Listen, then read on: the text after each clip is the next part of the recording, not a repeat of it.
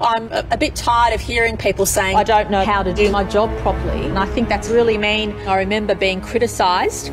Just remind everybody how criticised I was. That's not acceptable. I hope everybody likes staying at home because we are going to go into lockdown forever. Nobody from New South Wales is going anywhere. We will have 2 million police officers standing at the corner of every street to monitor every single citizen. We're really watching very closely. I hope this really will be devastating.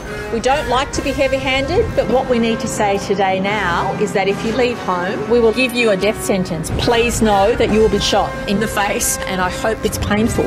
You are required to obey what we say when we say it, and if you don't, you can prepare to die. I've said from the outset, I don't care about your life and the life of those around you. I don't really give a shit.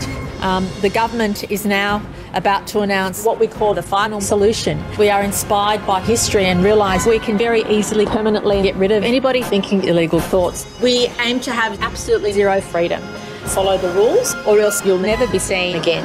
If you think you can live freely under our very strict and harsh regime, I have news for you.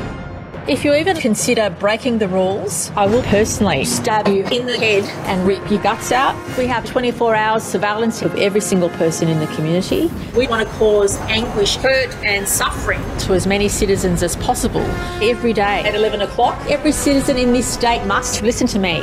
This is the Fourth Reich, and I will make sure that I never, ever, ever give up power till the day I die.